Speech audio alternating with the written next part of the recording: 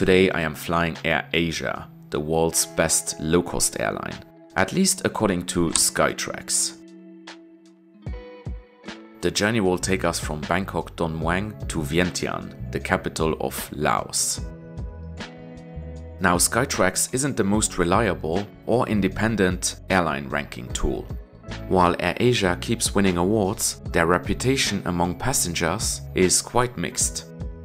And that is why we need to review them like any other low-cost airline.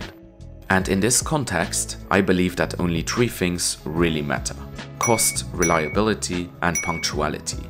As a consequence, AirAsia has to excel in all three in order to be the best low-cost airline on the planet. So, do they? Well, there is only one way to find out.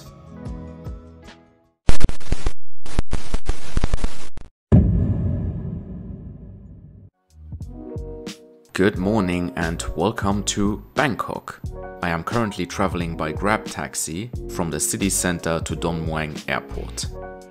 This took about half an hour and cost $14, including the toll fare for the expressway.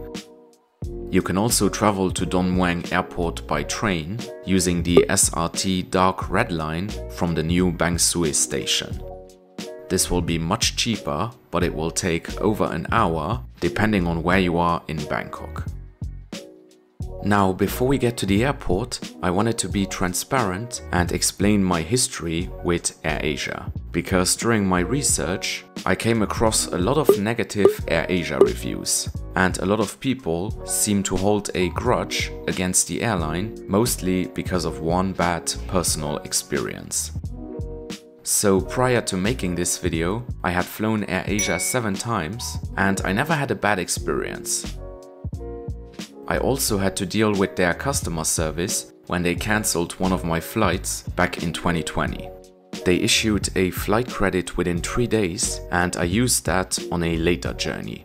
Better still, that flight credit had no expiry date, which was very helpful in the context of 2020.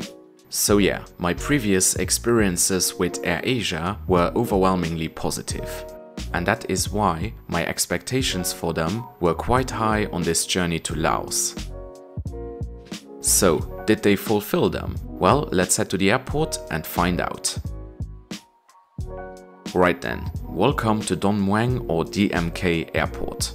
Bangkok has two main airports, Suvarnabhumi and Don Mueang. The latter is located in the northern part of the city, while Suvarnabhumi is situated east of downtown Bangkok. Don Mueang is the smaller and older of the two and today mostly serves low-cost airlines. The airport has a pretty fascinating history as it is the oldest continuously operating airport in all of Asia. Don Mueang started life as an Air Force base in 1914 and became Bangkok's main commercial airport after World War II. It remained Thailand's gateway to the world until 2006 when Suvarnabhumi opened. Don Mueang was then shut down for renovation, but it reopened just 1 year later. It has since evolved into Thailand's main low-cost hub with airlines like AirAsia, Nok Air and Thai Lion Air using it as their primary base. AirAsia has plenty of counters at Don Mueang, and I like the fact that you can drop your baggage at any of those, no matter which flight you're on. As I had done my online check-in, I just needed to drop my luggage, which took about 10 minutes. In case you're wondering, AirAsia doesn't actually charge money for airport check-in, like many European low-cost airlines. There are a few exceptions though, such as flights departing from Malaysia, Brunei and Hong Kong, where you'll have to pay extra, so better double check. My flight today is FD 1040, departing Bangkok at 1:05 PM and arriving in Vientiane at 2:15. Flight time will be 1 hour and 10 minutes. Security and passport control were quick, and I now had some time to check out Don Mueang's departure zone. And I have to say that I am quite fond of this airport. There are plenty of well-priced restaurants, both Asian and Western, as well as shops and seating areas. Yes, the airport is a bit old and not as fancy as Suvarnabhumi, but it is also much less crowded. As we are waiting at the gate, let's talk a bit about the airline we're flying today. AirAsia is originally from Malaysia and they have been operating since 1996.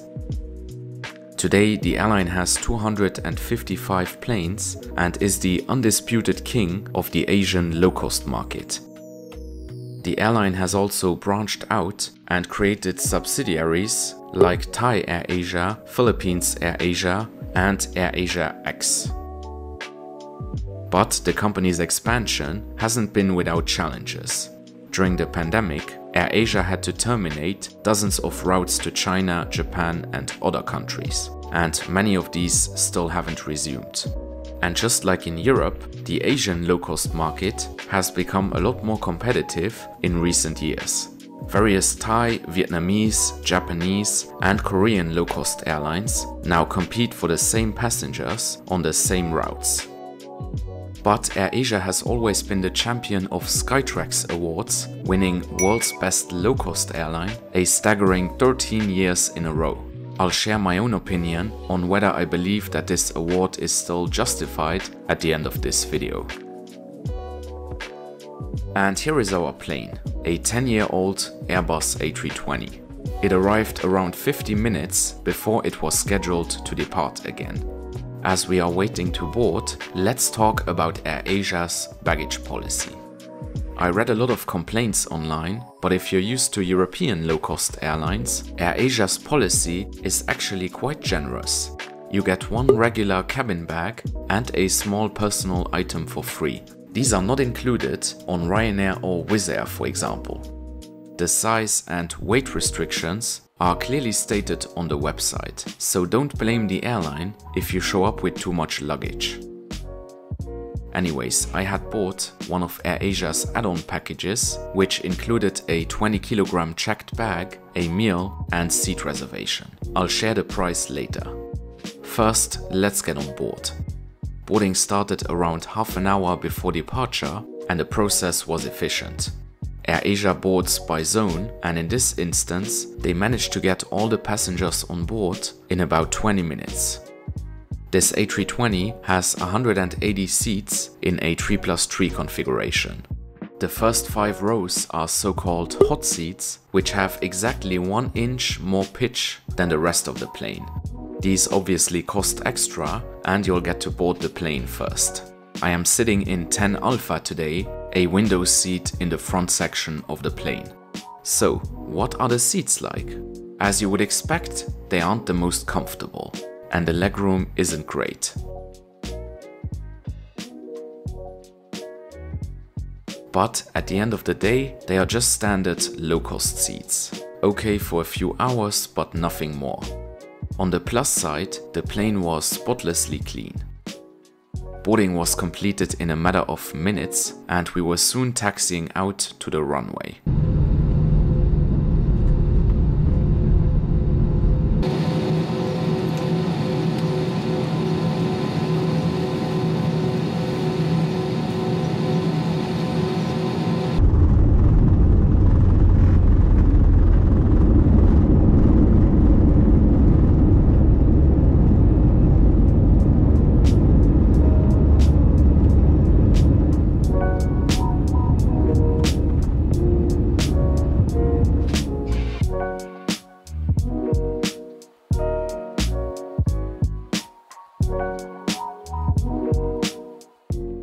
We departed on time and we're now heading north toward Vientiane. One of the best things about AirAsia is that they offer a really decent selection of food on any given flight. The prices you see here are the onboard prices, but if you pre-order a meal online, you'll pay less. As I had purchased an add-on package, 1 hot meal and a bottle of water were included. I went for AirAsia's legendary Uncle Chin's chicken rice, and it was delicious. The portions are small, but the quality is good, better than what you get on a lot of full-service carriers. I also went to check out the loo, which was in a pretty bad state, quite surprising considering that the rest of the plane was clean. On a positive note, I always found the cabin crew on AirAsia super friendly and professional, and this flight was no exception. The rest of the journey flew by and we were soon approaching Vientiane.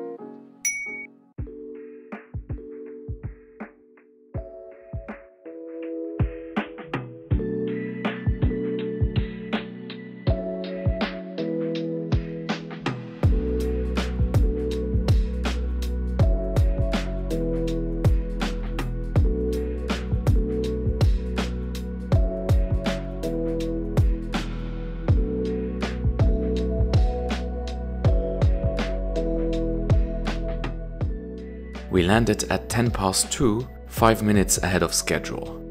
According to their own website, an average of 83% of all AirAsia flights are on time, which is not bad at all. As we are looking at some pretty cool Lao Airlines planes, let's get to the conclusions. I think that AirAsia is a really solid low-cost airline. This was my 8th time flying them, and just like on the previous 7 occasions, everything was satisfactory. This is a low-cost airline, so don't expect Emirates levels of comfort. And yeah, I wouldn't really want to spend 5 hours on them, but for short flights, I think that AirAsia is a really good option. Are they the best low-cost airline on the planet? Well, that is up for debate. So how much did I pay for this journey?